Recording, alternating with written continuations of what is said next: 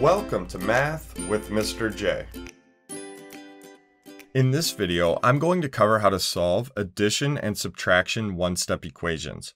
And a one-step equation is just what it sounds like. We'll need to do one step in order to solve these equations.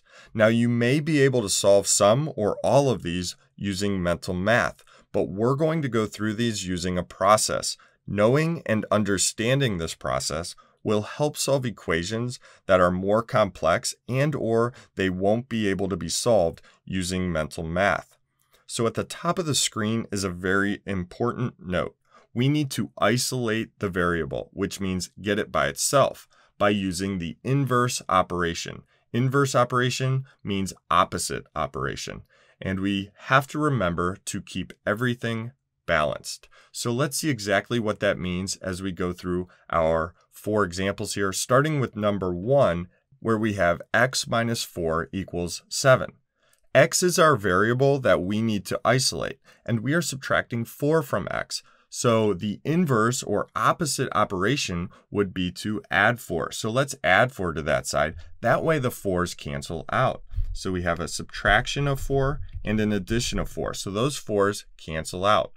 But remember, keep everything balanced. So whatever we do to one side, we have to do to the other. So let's add 4 to the other side as well. So the 4's on the left cancel each other out, leaving x by itself. We isolated that variable. Now 7 plus 4 on the right will give us 11. So x equals 11. And we can double check that we have the correct answer by plugging the 11 back into the equation.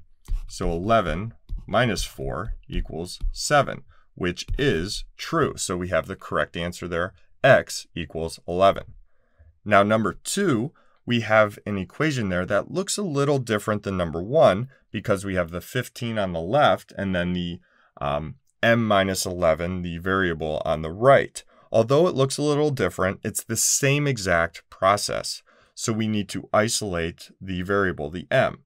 We are subtracting 11. So what's the opposite of subtracting 11? Well, adding 11. So let's add 11 to that side. That way those 11's cancel out and the m is left by itself. Now, whatever we do to one side, we have to do to the other. So m is by itself, and 15 plus 11, well, that equals 26. So m equals 26, and we'll plug back in to see if that's true. So 15 equals 26 minus 11, which is true. And you can think of these equations like balancing a scale. Both sides need to be exactly equal. So on the left we have 15, and 26 minus 11 equals 15 as well. So both sides are exactly equal. On to number 3, where we have g plus 13 equals 19. So we need to isolate the g, the variable. We are adding 13. So the opposite of adding 13 would be subtracting 13. That way those 13's cancel out. But remember, whatever we do to one side, we have to do to the other. So subtract 13 from the right, that 19 over there. G is now isolated, and we have 19 minus 13, which gives us 6. So G equals 6, and we'll plug back in. 6 plus 13 equals 19. So that's true, and we have the correct answer. On to number 4, where we have 26 equals y plus 8. So we're adding 8 to the variable y. We need to use the inverse or opposite operation, so subtract 8. That way we isolate y. Whatever we do to one side, we do to the other.